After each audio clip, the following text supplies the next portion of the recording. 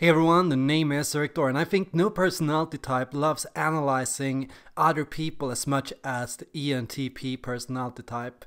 I believe no type is more interested in studying people and their body language and their quirks and their behavior and kind of what game they're playing. I think the ENTP tends to assume everyone is playing a game, everyone is out to get something, everybody wants something. So I think ENTPs, they like figuring out what it is that people want and how people want it.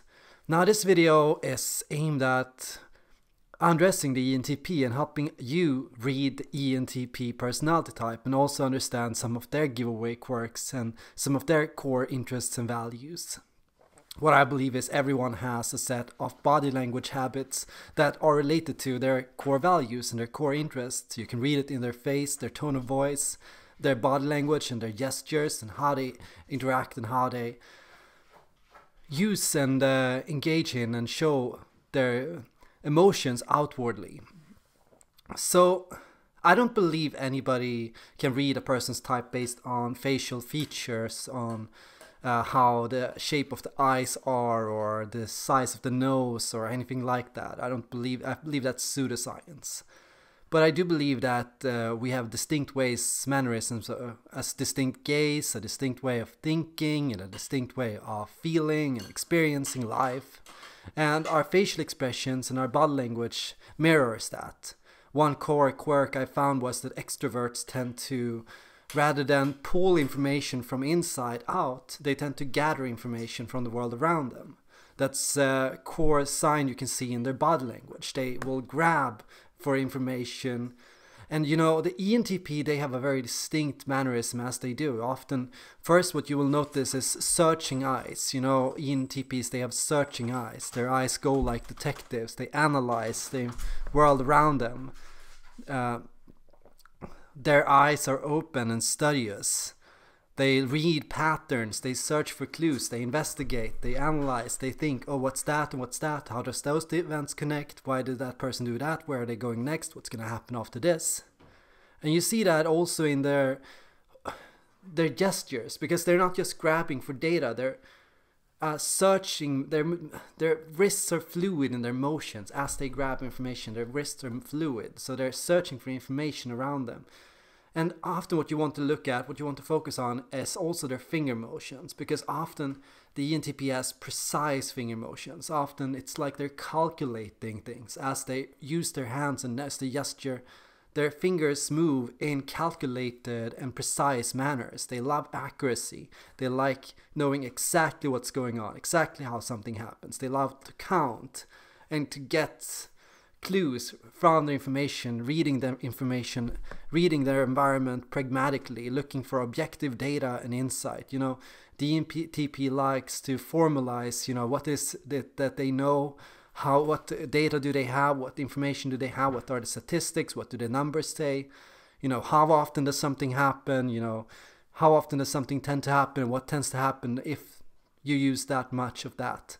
So they're often approaching life as, you know, street mathematicians, you know, rather than sit on their own and calculate and think and ponder something theoretically. They like to test and experiment and try things out. And, you know, I'm gonna reveal one of the coolest and most interesting ENTP emotions. You know, ENTPs have dancing eyes. Their eyes tends to dance as they go over information and data. Their eyes tend to move in fluid and seemingly random patterns. But it's all, of course, orchestrated in a way. It's all, in a sense, a symbol of curiosity and options and what ifs. What if that? What if that? What if that? What if this? What if that? You know, going over and thinking about different things that could happen, could come to me. And, you know, often what you will see here is like the inventor's spark. You know, the inventor's spark is one of the key ENTP signals. It's like when they realize something, when they have an aha or they figure something out. And you see, especially in the outer part of their eyes, how their eyes shine out, you know. ENTPs tend to have adaptive and open eyes that study and take in, gather and study and take in more and more information, more and more data. So what you see is when they realize something, or when they spot something, or they notice something, they seem so curious, you know, they have this natural curiosity to them, this marvel, this fascination with what's going on, with figuring something out. And you know, there's no more ENTP expression than that, or when you figure something out and you go like, what? Really? Is that it? Is that how it works together? When you really connect the pieces and you add it all up and all the numbers make sense, and it's like, yeah, that's check. You go through a list, yeah, it's all right, it's all correct, it all seems to be true. And here, you know, what you'll notice is ENTPs, they tend to have very round facial expressions. You know, all their expressions tend to start in the outer parts of their face. It's like an openness that starts in the outer parts of the jaws. Their smiles starts in the cheeks. There's expressions start very much in the outer parts of the face and then come inwards. Often what you notice is, you know, judgers, they tend to have very precise looks. They tend to look straight at something. They tend to have very much focus. But the ENTP tends to have openness. So that's a very natural part of ENTP body language. You can also hear it in their voice and in how they talk and express themselves. It's a cool and objective voice. It's a pragmatic voice. It's a strong voice. ENTPs have very strong voices. You know, when ENTPs talk, they command authority and attention. And a lot of people miss this about ENTPs. ENTPs are very power-oriented types. They are very much aware of power dynamics in the group, who's ahead, who's in charge, who leads. And, you know, ENTPs tend to have a natural desire towards leadership and to be in charge, or not necessarily to have the responsibility of being in charge, but to be the one people listen to, and to be the person who initiates and catalyzes action and gets everyone moving. So they like to be able to be the one ahead, and so their voice, they tend to command authority and respect. That's something they deeply need and deeply appreciate. Being able to feel listened to, being able to feel heard, and being able to feel that you have a power and a say in life and in life's matters and in the group. So often it is that the ENTP's tone of voice is naturally enthusiastic, and it's naturally rhythmical. It jumps, it darts from point to point. It's then that, and then this, and then that. It's going over and checking through different parts of a list. It's, we have this, and then we have that, and then we have this, and then we have that. It's going over data. It's a voice that also indicates kind of game, that there is a game going on. There is some kind of power dynamic at play. There is different aspects to think about. We can take this route, or we can take that route, you know, and that route has that advantage, and that route has that advantage, and if we go there, maybe we can get this and that and that.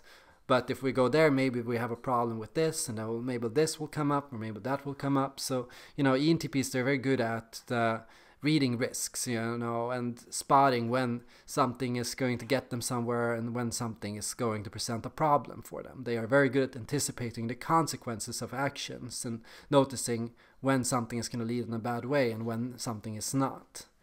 And the ENTPs, they are very tactical people, you know.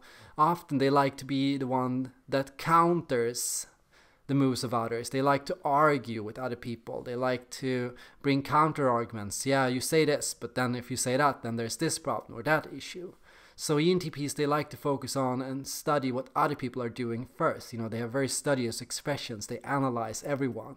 They like to know what people are doing. And then when people are doing something, they like to intercept this and either bring support through logical aid, or to bring criticism or arguments that can help steer things in the right direction. So often they come from the perspective of fixing things and correcting things. If somebody says something that is wrong, the ENTP has the desire to correct the mistake. If there is an alternative, the ENTP has a desire to bring up this alternative and show that you can go here, but you can also go there, and that's probably faster. And then you're gonna get there much more in time. So The ENTP has a searching expression and also a curious expression. They have also kind of a defiance or a rebellion in their eyes. You know, it looks like they can take the role or the archetype of the contrarian in society. Often but there's a better way to do things. Or defiance as in, you're not gonna control me, or you're not gonna be able to use me. I'm gonna be a rebel. I'm gonna go against the flow. I'm gonna defy the norms. And that's an important part of the ENTP, that rebelliousness and that ability to go against the flow. So ENTPs, they're deeply fascinating people. A lot of my patrons are ENTPs, and a lot of people who come to watch this channel and to support it are ENTPs. So a lot of people are very curious to learn more, because they want to understand the mannerisms of their own type, and they also want to understand others. And I noticed that ENTPs are some of the most interested in other personality types than their own. They're deeply curious about how other people work, and how about group dynamics and relationships between different people in the group, and who's ahead and who's what type is better at what, and what skills and abilities different types have. So something you have to recognize in the ENTP is that need for potential. You know, what is it I could do? What is it I could be? What is it I could achieve? So the question I usually get from ENTPs is, what should I do? What career should I get? What should I do? How should I get there?